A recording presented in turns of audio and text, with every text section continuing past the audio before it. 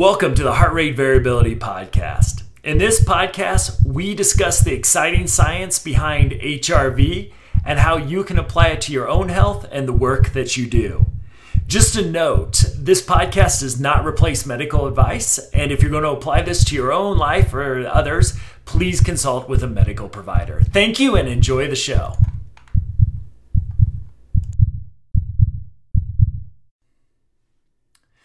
Hello, welcome to the Heart Rate Variability Podcast. I am Matt Bennett. I am just flying solo real quick here to introduce this episode of In the Wayback Machine still with Curt, Jerry, and myself talking about heart rate variability. It's so fun to look back at these. This idea in this episode that I thought really snagged me pretty big is the connection between heart rate variability and social engagement. I really saw coming out of this episode some big benefits of understanding where the person is in that moment and really crafting our interventions around a person's psychological and biological state. So going back and listening to this, I can almost see the epiphany of optimal HRV popping into my head. And I think as you listen to this, some great science here. We'll put the article in the show notes as well. But some really great stuff here. It's so much fun going back and learning out of it. And you can kind of watch the epiphany grow in this episode. But really great study on this too. And I think really helps us look at how we integrate heart rate variability into programming. So enjoy this episode. Again, it's a few years back. Sound quality, I think at one point I needed to tell Curt to scoot up to the mic a little bit more. So hang in there. It does get better a little bit throughout. But my production values hopefully have increased just a little bit over the years. So enjoy this episode. So we got this article today. It seemed like a lot of variables going on here. We have heart rate variability, a stressful life event, social support, and depression. So there's kind of for kind of a study with a few hundred people, there were a lot of variables going on. So Curt, I'll kind of hand it over to you to kind of put these variables together, and I think this article can spur a lot of discussions, especially around that social support piece. Yeah, and toss in their social engagement as another. Yeah, there's five. Yeah, I mean, thinking about the basic premise of the study was they're going on the theoretical assumption, which has a lot of good data behind it, that cardiac vagal control has a big impact on depressive symptoms and the expression of the development of and the expression of depression symptoms. And so the way that, and actually their measurement device or the method that they use to measure heart rate variability is a different one that we haven't talked about before, this measure of respiratory sinus arrhythmia, which are fluctuations in your heart patterns based on when you inhale and when you exhale. There are some variations in heart rate variability that happen as a result of that. And that's another way it's real similar to a lot of the measures we've been using, which are the high frequency band of a power spectral analysis. And some of those things that are that's enough detail that, we don't need to get into that. But so basically there's enough overlap between those two measures to make some comparisons between the studies we have talked about and this study. So their premise was that with the ideas that when depression symptoms happen as a result of stressful life events, then a lot of the prevailing view has been that if we just provided enough social support, that we could help to manage depression symptoms. And they wanted to ask the question of, is that true? And does heart rate variability or our physiology have an impact on how well we can access social support and how well social support can have an impact on us. And to boil it down, the answer was yes. And in a variety of ways, and in some pretty interesting ways. So they had recruited, this is actually done in the Denver area, which is kind of fun being in this area to think that it was done in recruiting subjects in the hospitals and the laundromats of Metro Denver is kind of fun to think of. So they recruited, I think the number was 130 by the end of weeding some subjects out of the study. People who had experienced a qualifying stressful life event and who had experienced depressive symptoms, and then categorized those two into high heart rate variability, or high RSA, and low heart rate variability, or low RSA. And then also further categorized those groups by their social environment being characterized as high in social support or low in social support. The social support part, I think there's a detail in there that I think is really, really pretty interesting. At least it was to me when I first read it, and that they used a questionnaire, an assessment tool that gave some subscales or some characterization and further categorization of social support in terms of what types of social support are important. And I thought this was a really great part of this study that I took away from when we think about social support as having components to it that are important, like having somebody that you can call when you have material needs as a part of social support, or having somebody that you can get a validation social support need, somebody you can just talk to and that you can vent to. And then there's also this part of social support, which is a companionship social support, somebody to do things with. So I thought that was a really interesting part of this study that I've used that for for several years since I read this, and how we think about asking people questions about what's your social environment like and where are the missing holes in your social support system. I thought that was a great thing to pull out of this article. So then they looked at whether or not you had high or low social support among these two groups of high or low heart rate variability, and whether or not the individuals in either one of those groups engaged in social support, whether or not they engaged in behavior that accessed that social support. And I thought that was a really cool thing to bring into this, that was a great overlap for me between the two worlds that we talk of often of. There's a behavioral perspective and there is a therapy perspective. That in this one, it's awesome that the social engagement, which is engaging in social behavior, didn't necessarily happen whether or not social support was available. And a lot of what predicted that was heart rate variability, or our physiology. And it was very predictive of whether or not, even in a high social support environment, if your physiology wasn't in that high RSA group, people didn't tend to engage in behavior to access the social support.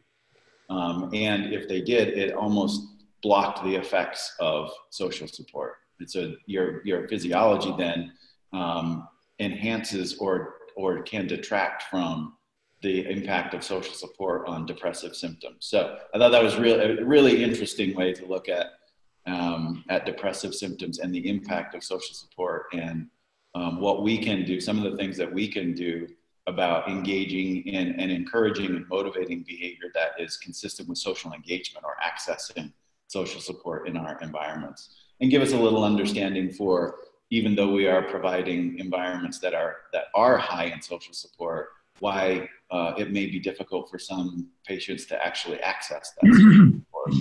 So some great things to kind of pull out of that, but that's kind of a general overview of what the study was and what some of the results were. This has been one of I'm kind of picking my favorites as we go through these, and this is obviously right in there. I love the ideas of thinking about social support and a social environment being different than the behavior of social engagement, and thinking about those as different intervention points. I thought was one of the great things to pull away from this article. Jerry, what are your thoughts? You know, I think that the differentiation between the availability of resources and the capacity to engage in action to access those resources is a very relevant to working with and understanding the impact of trauma. Is that many of the clients that I've worked with over the years develop certain expectations, develop certain phobias, fears, anxiety about engaging in certain behaviors, either because it's associated with their trauma, or it in some ways activates an experience inside of them that they don't want to deal with, right? And so this this conditioning that goes on when we're exposed to adversity, especially in the context of interpersonal relationships, kind of gets associated with certain behavioral defensive strategies that in some ways protect the individual. But what we know is, in the long run, is they interfere with their ability to heal and recover from those, right? And so if we kind of understand that in some ways, and understand that initially the trauma was some type of external event that was happening, but really it gets reenacted over and over again either in a cognitive event that impacts our biology, and then in some ways our biology, our reaction to the environment, is what maintains it. So in this sense is putting lots of social resources available to an individual when their biology is not signaling safety, they can't access them, right? And so I think the takeaway for me is you have to work both with somebody's social environment, but you also have to kind of be sensitive and providing them either physical, behavioral ways to change those internal states, or in some ways, cognitive ways to change those internal states.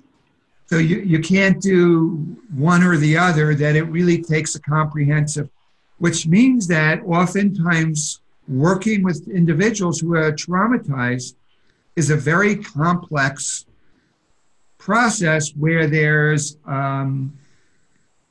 sometimes competing variables, right? So the competing is we're trying to be helpful and supportive, but the individual is actually getting activated by that, right? And if we're not providing those supports, the individual is left alone. So it becomes very, very difficult. And I think having frameworks, as this article gives us, it begins to help us understand how we have to address these complex issues with a more comprehensive clinical approach.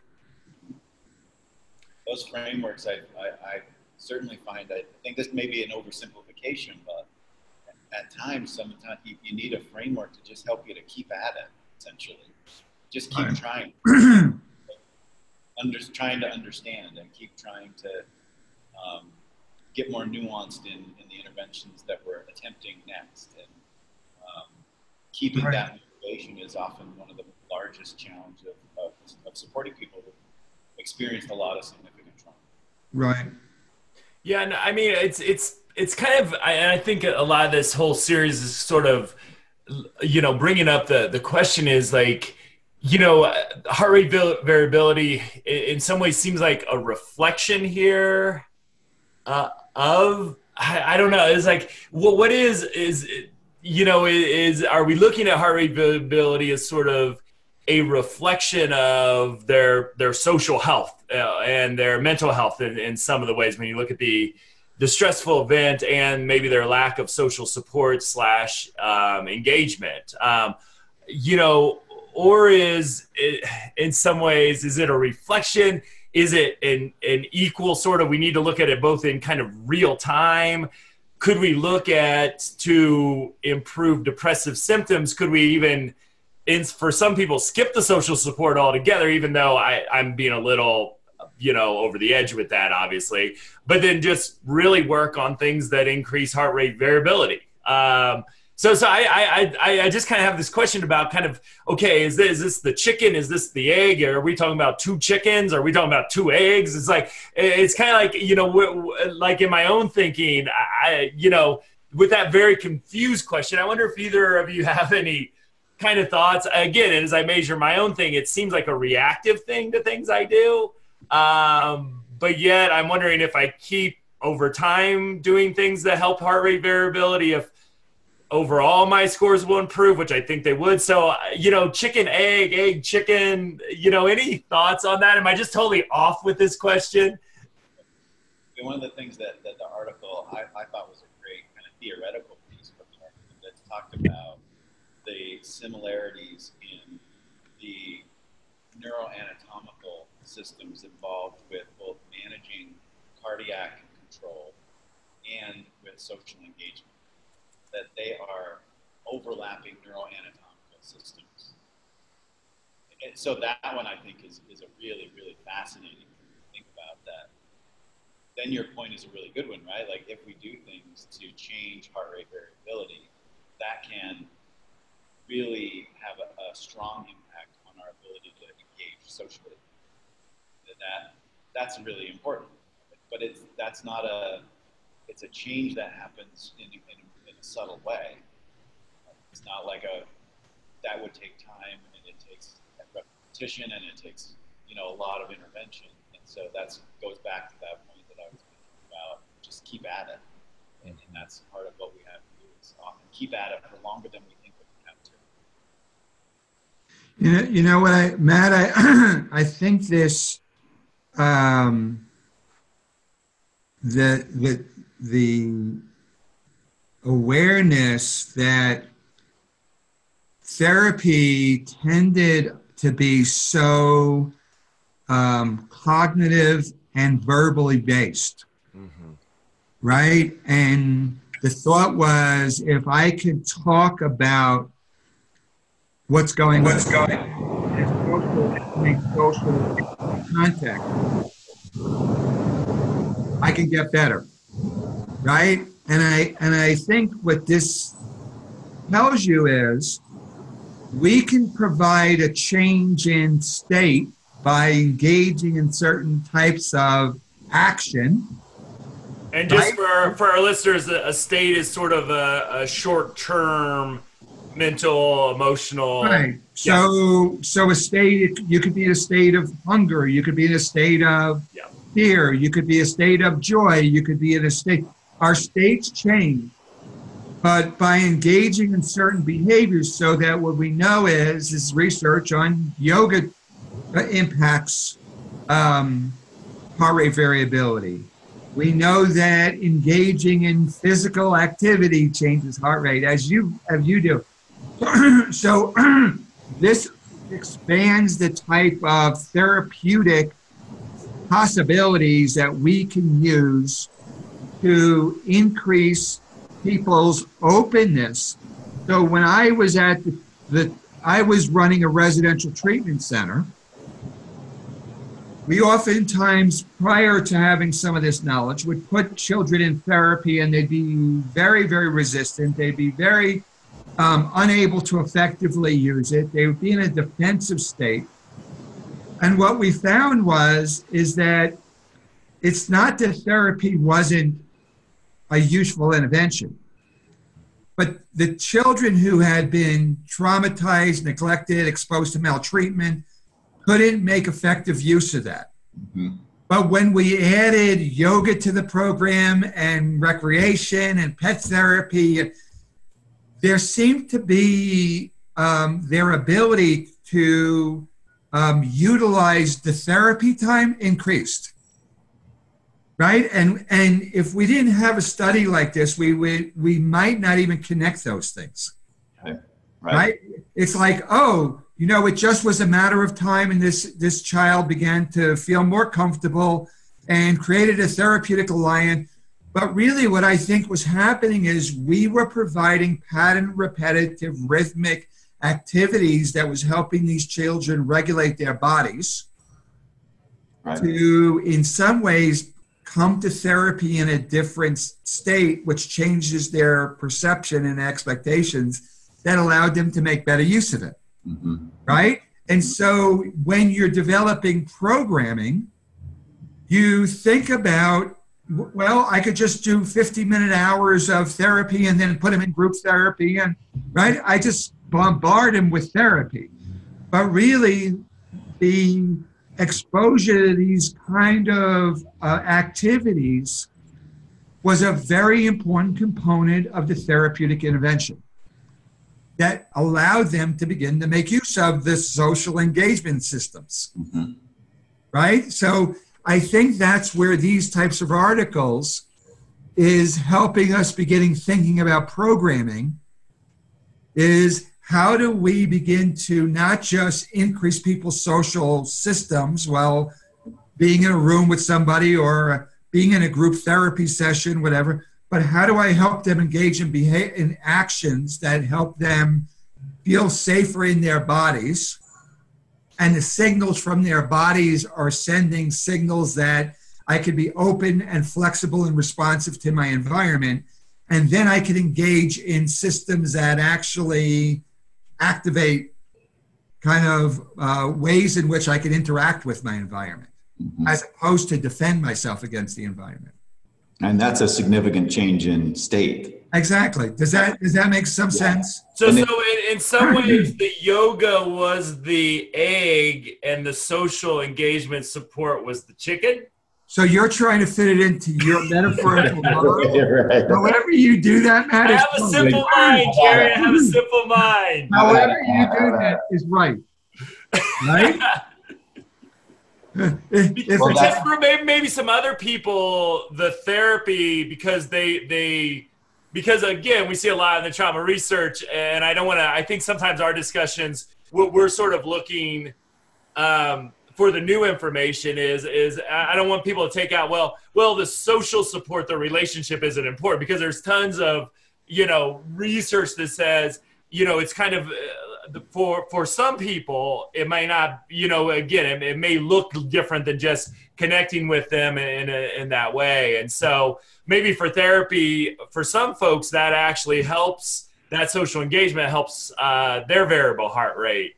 So I have another thought about this, kind of think about it, right? So there was a time in which child welfare nationally really has three primary goals that they look at. They look at the issue of safety. They look at the issue of permanence, and they look at the issue of well-being, right? Oftentimes, we think picking a child up and moving them to a new home where there's nice people is adequate enough to address the issue, right? Then what we say is, oh, really what we have to do is find a forever place to do it, and that's what to do it. But really, the key really is that these issues work simultaneously together, is that if that child we're not working on their well-being, their bodies and what's going on with them, they can't feel safe in those environments. And if they can't feel safe, they're engaging in behaviors that are going to decrease the probability of it being permanent, right? So when you're kind of coming up with interventions, you have to address all of those issues, right? Is that if I have a child who doesn't have any place to belong or doesn't have any connectedness, and I'm working on their well-being, probably they're not going to make a lot of progress in life, right? To kind of look at that to be successful. If I just create a social environment for them without addressing some of these physiological, biological needs of it, they're not going to. So how do we take these components and add it into, if I just put you in a home and you're homeless, that's not adequate in order to make the changes we're looking at, right? Or if I just give you a meal, oftentimes you should be happy that I now put you in an apartment because now I've given you access to these resources, right? But really what this is telling us is sometimes these individuals can't effectively make use of and access these resources because we haven't changed something internally. Great. Curt, what are your thoughts? Especially, I think as someone who thinks about designing, I kind of thought about it like designing environments with the behavioral support things that you do. And I kind of wonder, I know social support a lot of times are part of those environments, obviously in big ways, but I just kind of, how's this kind of been informing you about those pieces as well? Well, so let's kind of step into. I was thinking about schools actually while Jerry was talking, and one of the things that happens in schools, and I think it's mandated at this point for IEPs, is to do a functional behavior assessment. And that you have to do that as you design a behavior intervention plan and you design a support system around an IEP. And this idea of changing states is so important to this functional behavior assessment, and it's just not included right now. I mean, I was trained as a behavior analyst to do functional behavior assessments, and we're just not trained in this, and I think it's really important that we are. So if we think about, I'm going to try and give an example that highlights how important this is. So let's take this issue of heart rate variability and safety, and the difference that the same environmental event or the same environmental cue can have entirely different meanings based on where we are in terms of our physiology.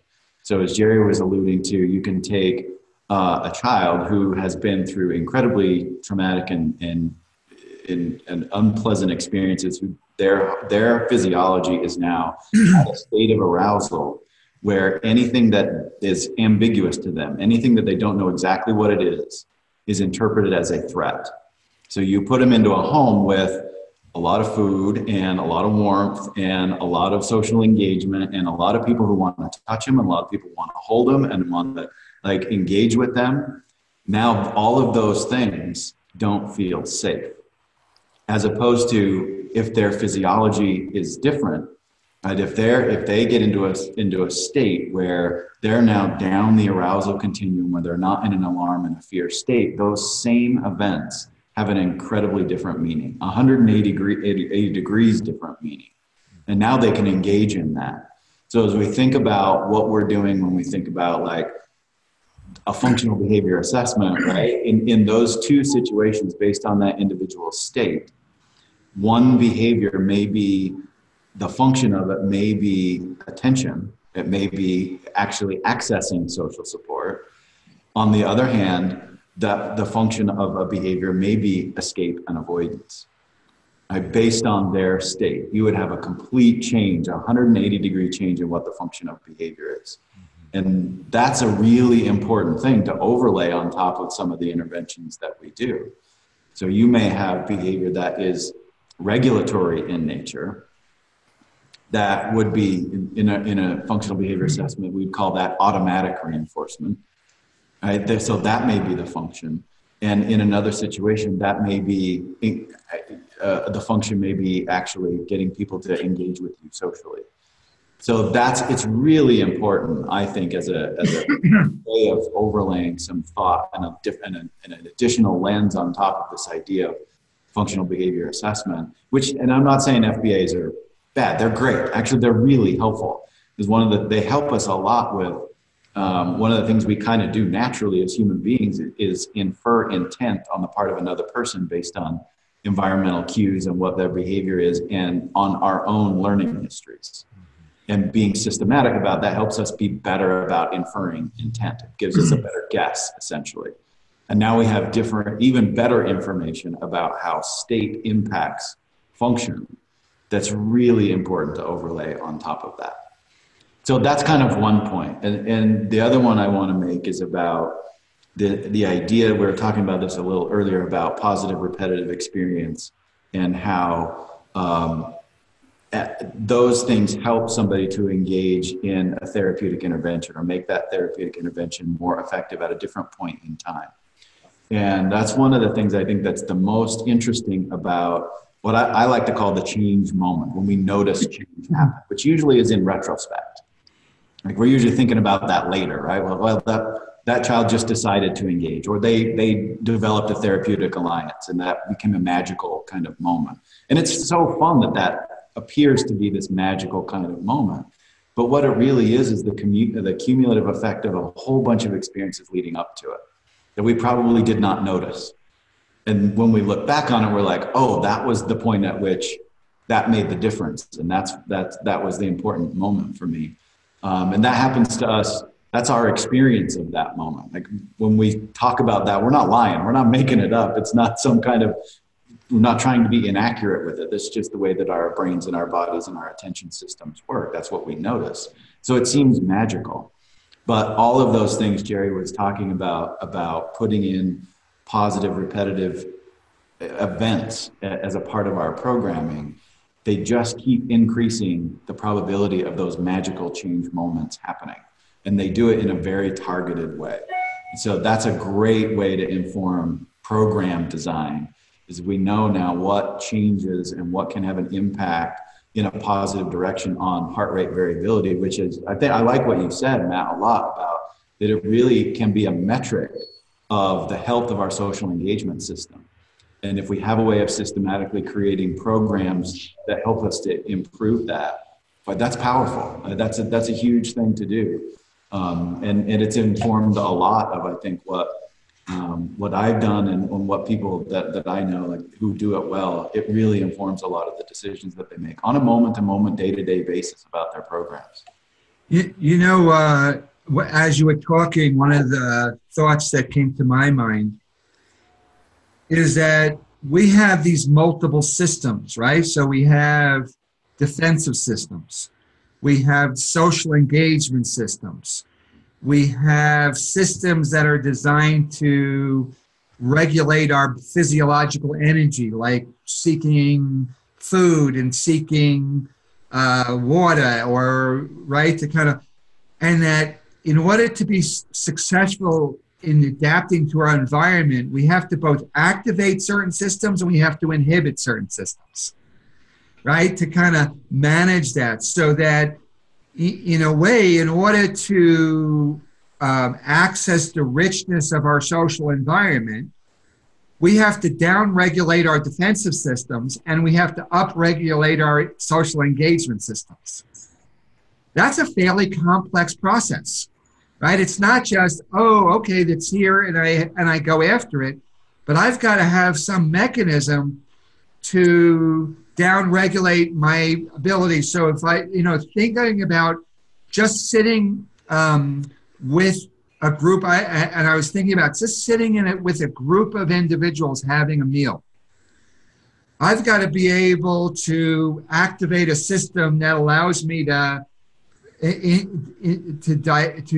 and digest to get energy. That's a system in itself, right? And then I've got to have the ability to socially engage while I'm doing that.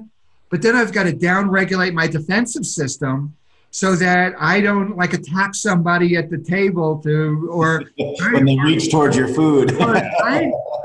That little task is a very complex biological process, right? And so if I don't have my body in a state, or my expectations of what's going to happen to that experience is going to be, I have to be in a state of defensiveness, or it's going to be really difficult, even though I put the food on the table, right? That is one piece of it. But really getting people, and you think about, Matt, as you'll think back to when we used to have these dining room with kids, where there was so many kids and so many variables going on, and then a kid would blow up and they'd get consequented to kind of, is like to be able to calm yourself in that environment and to be open to socially engaging while I'm eating. For a kid where food was unavailable, or it was like if I didn't get my food, somebody else was going to take it from me. I mean, that is a complex, really, that we don't really put a whole lot of thought into how to designing that. Yep. Yeah. Yep. Well, after I was at a high school last night when class went out before presentation yesterday evening, and I just being in a high school hallway just regulated the heck out of me. And, I had a nice drive up, looked at some mountains all the way to Colorado Springs and Fountain. And it's, it's still, I think a lot of these, I've been thinking a lot about transitions in education as well, and I think we all go through these when different environments, and you think about these young kids, there's such a different environment in art class than in PE, than in math. Sometimes I've been talking to my wife about this, is like, sometimes there's rules for the classroom, but then you have indoor recess and those rules change dramatically as well. And so, again, kids that have some of those resources build up, come from healthy homes, have had that healthy attachment, can handle those fairly well. But again, a lot of the kids that we see really struggle with that into adulthood too. I mean, some of these conversations just kind of, one, it makes me really appreciate, especially my work in special education, when we had great occupational therapists we worked with, because that's, a bouncy chair or, just these sensory integration things. I believe, and correct me if I'm wrong, that's really in many ways what we're talking about, is how can they help them, in some ways self-regulate and have these different tools that when they identify, which isn't an easy task in itself, that they're getting stressed out, that they can bring these to the front. But it almost seems like, boy, we throw kids into residential treatment, we throw people into prison systems, and we don't have any of this kind of, information about heart rate variability and all these things that seem to be should be driving treatment in a really major way. And, I kind of, my question is like, Jerry and both of you, I know all three of us have worked in residential with children, is like, how long, if we don't have those kind of assessments up front in some ways, how long does it take and how many failures do we sometimes put the kids through before we know, hey, this kid just needs to be by themselves maybe for, every hour they're in the cafeteria, they need at least 15 minutes by themselves to down-regulate. Like, sometimes it feels like the cafeteria example, we're setting kids up in environments that their biology is nowhere close to ready to. I think about those three categories of social support I think we can all resonate with the experience of having moments when what we need in terms of social support is not necessarily somebody to engage in a real deep discussion, but just when somebody's around and not even talk, right? I mean, think about significant others, right? How important that is, that they're just there. You're not even talking. There's just another person around. And I think that's one of the things that I pull out of those three areas of social support as you think about your physiology. One of the things that could be predictive of when that's the type of social support that you need may be heart rate variability. And it may be that when your heart rate variability is in a state where it's low and you're activated, I don't need to talk, I just need you to be around.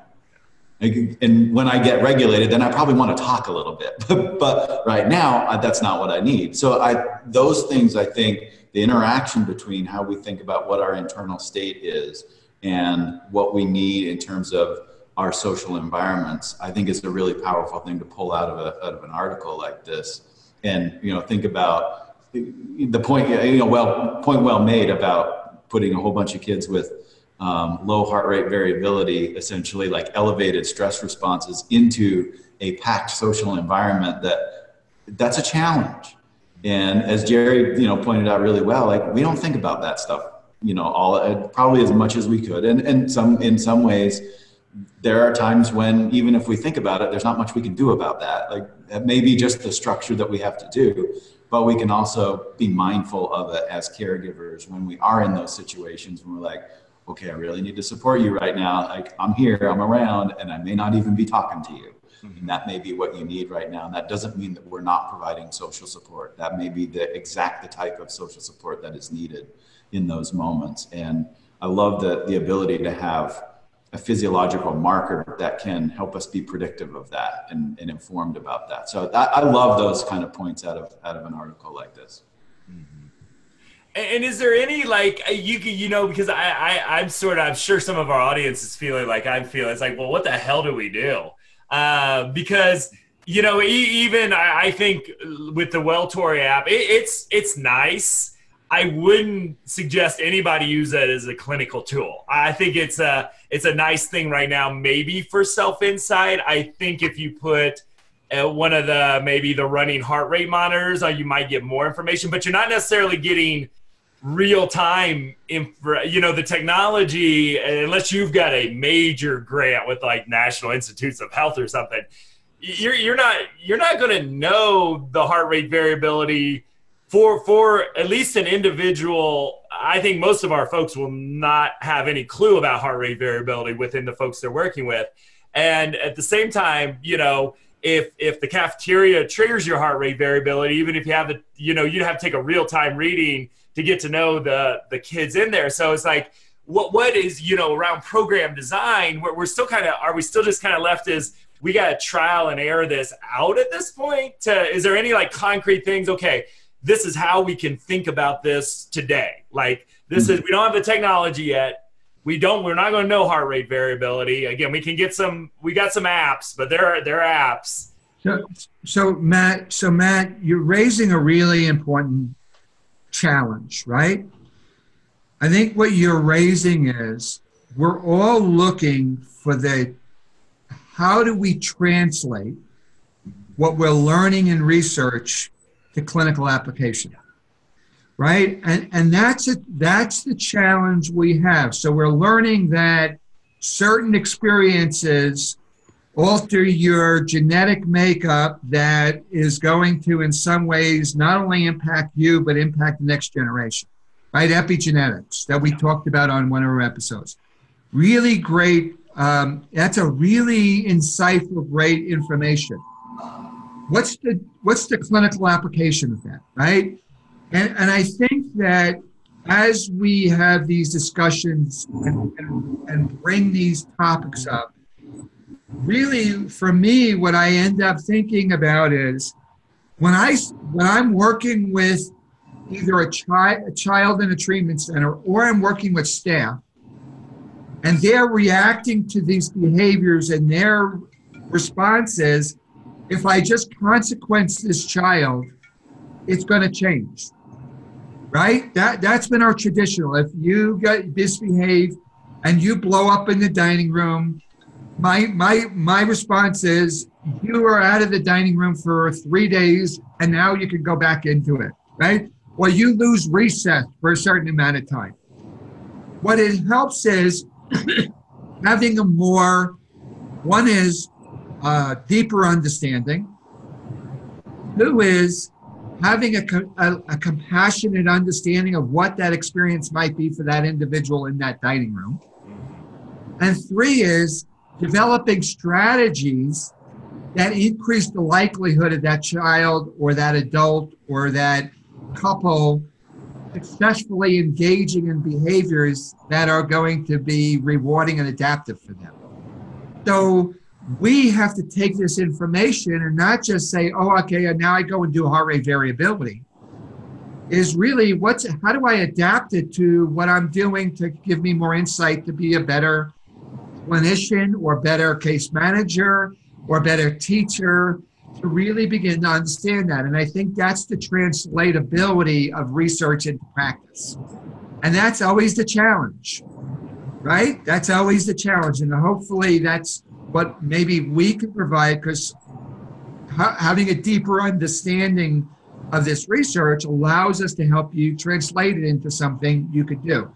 But really just getting a monitor and kind of taking your heart rate variability, that in itself is not going to be an effective unless you say is, I begin to find some patterns in my own life that when I do these types of things, it changes my heart rate variability.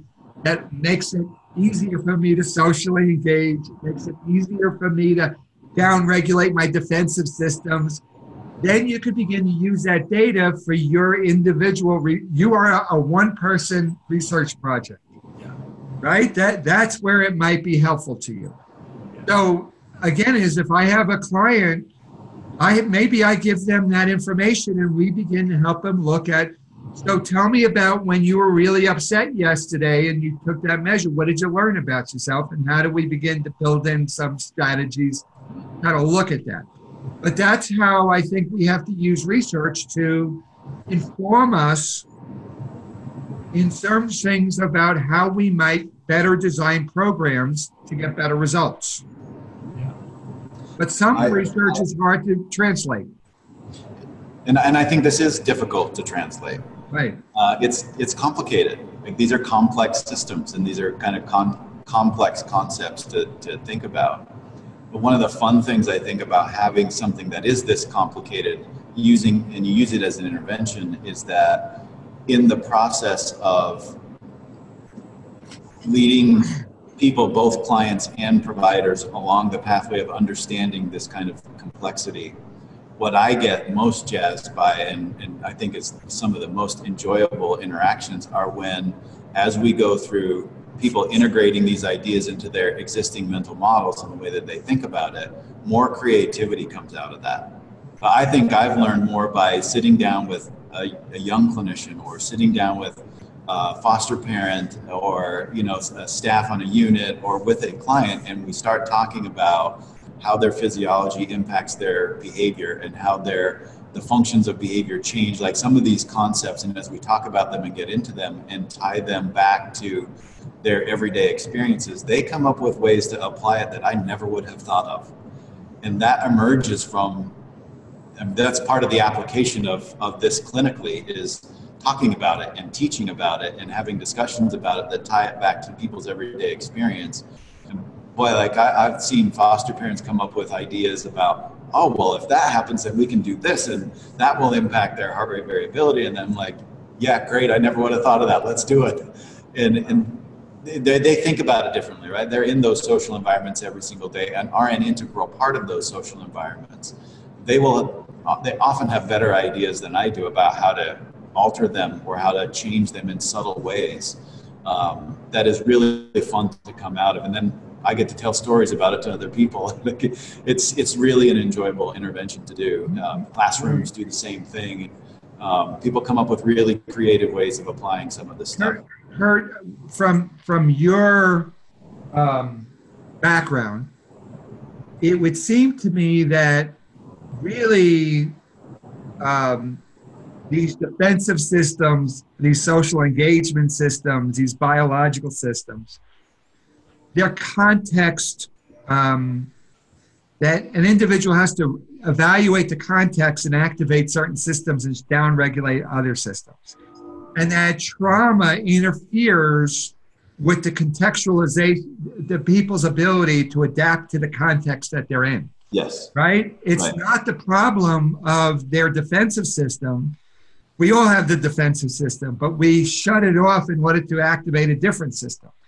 But it's the match between not being able to accurately assess the current context and then somehow use that information to activate systems. So a trauma individual sees threat even when there's safety there, right? Right.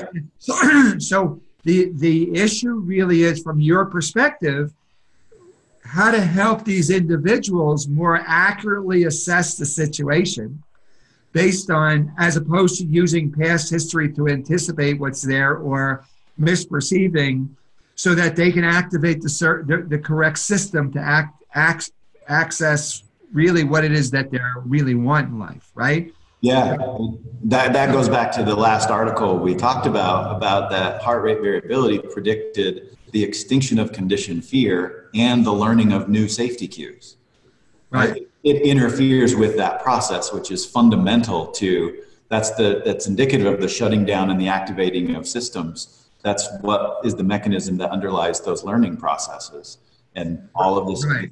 our physiology. So if we're thinking about sequencing treatment, right, is how do we create stability in the individual, right? How do you get them feeling safe enough and regulated enough, which is the first phase of most trauma treatment, is about stabilization before you start engaging in trauma processing, the kind of looking at that piece, and then really looking at future goals. And so there's a sequence to what we're learning across many. It's not whether you pick this, but that's a kind of a principle that goes across many treatments that you can't get engaged in this, is how do you think that fits in, kind of validates that process that we're learning, that you can't do future-orientated goal setting before you make somebody feel safe. You can't reason before you regulate. Right. All this stuff is really supporting those concepts. Yeah, there's just a ton of convergent validity on a lot of these approaches that I think that's indicative of being on the right track for understanding the mechanisms as things converge on the same points. It gives you a lot of validity to a lot of the models that we put together. Right. So as our listeners take this away, sometimes rather than when we talk about these complex topics, it makes people feel like, well, now what do I need to do? And in a way, I think is to go back to what you're already doing and ask yourself is, what I'm doing, is it in some ways, the reason I'm getting good results is I'm already doing some of these things. I'm already paying attention to helping my clients find some stability and safety in their lives and structure and consistency. And then we're working on building some skills and other kinds of things. And then that is going to validate some of the things you're already doing, this research, as opposed to throwing everything out and starting over because I now have a new concept. Yeah. I think that's a great place to wrap up today. So, thank you for joining us for this episode. If you're interested in more information about HRV, please visit us at optimalhrv.com. Also, if you visit optimalhrv.com, you'll be able to sign up for our email list and download our free ebook, Healing with HRV. Thank you for joining us, and we'll see you next episode.